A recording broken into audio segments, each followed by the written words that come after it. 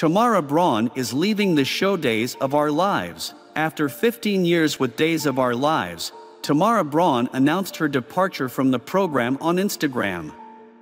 In her goodbye tweet, she thanked the followers for their support and affection, Fox News reported.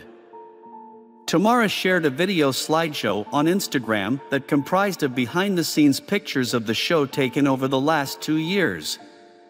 Braun is seen wearing face shields and masks throughout the video. She captioned the post, "Hey all you Days fans. If you want to see Ava off, tune into DOOL today for her last day in Salem.